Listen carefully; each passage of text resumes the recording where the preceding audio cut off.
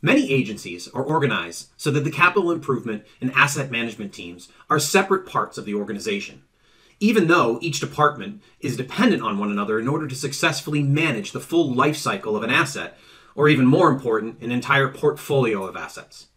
Because each department has their own management processes, there are numerous areas of inefficiencies, like duplicate data entry, lack of stakeholder awareness, delayed budget and cost visibility, and slow interdepartmental collaboration.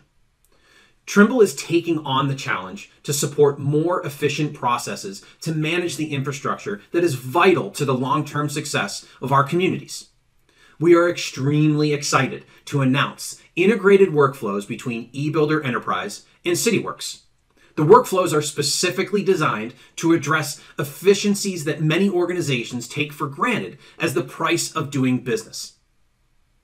We are changing the way the world works and changing the way we manage our assets so that every dollar is stretched and every hour worked is more productive.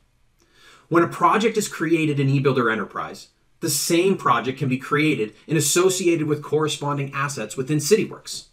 All project asset details can be tracked throughout their lifecycle. Additionally, when an RFI is submitted by a contractor, an answer can likely come from the asset operations and management team.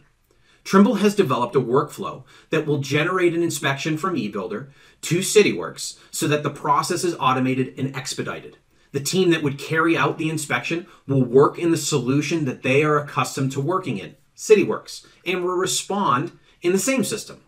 All stakeholders will never leave the system they all prefer to work in. And one more thing that really puts a bow on all of this. Let's say an inspection request requires actual work to be done.